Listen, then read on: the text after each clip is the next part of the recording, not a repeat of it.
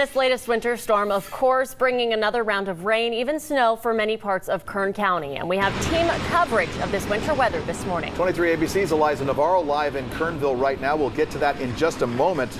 But first, let's go to 23 ABC's Scott Sheehan, who remains live up on the 58 near Tehachapi. Scott?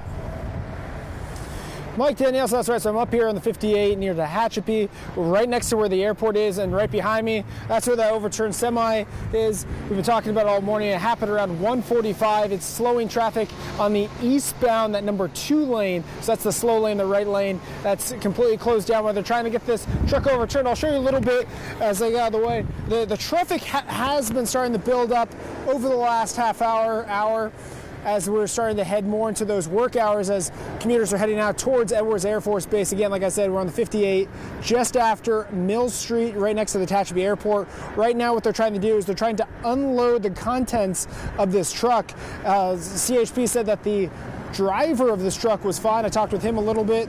He was just a little shooken up. Also, the owner of the truck company was notified, told about this, and he says this is just something that they're going to have to deal with, and they'll try to help them clean it up as quick as they can. As you can see, that is the dog food that they're trying to get out and the contents. And once they do so, then they'll try to pull the truck back up. When they did so, they broke part of the truck, so they couldn't do it with the contents in it. Also, a couple of road delays that I should mention as well.